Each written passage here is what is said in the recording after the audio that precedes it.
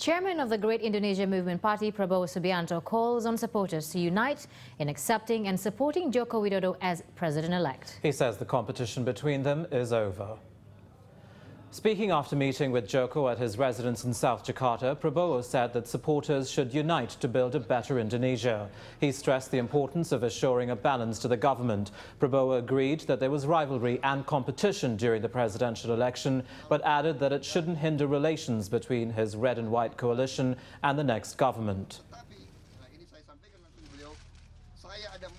Tadi dalam pertemuan yang saya kira penuh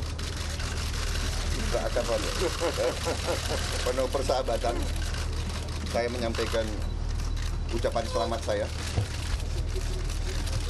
atas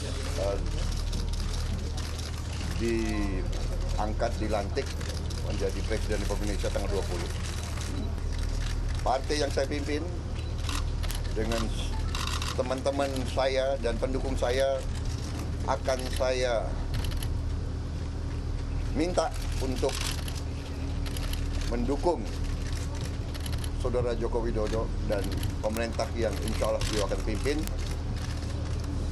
Dan apabila ada hal-hal yang kami nilai tidak menguntungkan bangsa dan rakyat, kami tidak akan segan-segan untuk mengkritisi.